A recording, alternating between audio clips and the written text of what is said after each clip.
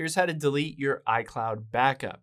Now, if you have a backup of your iPhone on the iCloud, but you wanted to go in there, maybe you wanted to delete it, maybe you don't have that device anymore, and you wanted to check all the backups and delete any ones that you won't use, you can always do that. So let's hop into your settings, and you're gonna tap on your name at the very top.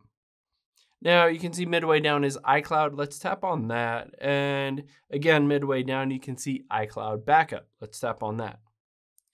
Now, towards the bottom, it's nice because it shows you all of your device backups. You can see I only have this iPhone, and I can tap on it. It's 1.2 gigabytes, taking up space on my iCloud. If I wanted to delete this backup, all I have to do is at the bottom hit delete and turn off, and it says apps and data from this iPhone will stop backing up to the iCloud.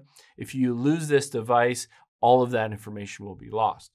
So keep in mind, you might want to update the backup down the road, just in case if you lose your phone, you might lose all of your information. But if you wanted to free up space right now, or just delete out any old backups that you're never going to use, just hit this turn off. It will delete that old backup. You can always just toggle it back on any devices that you do want to back up all of that device to the iCloud. Hope this helps. If you have any questions on that, leave them in the comments down below, and I'll catch you on the next one.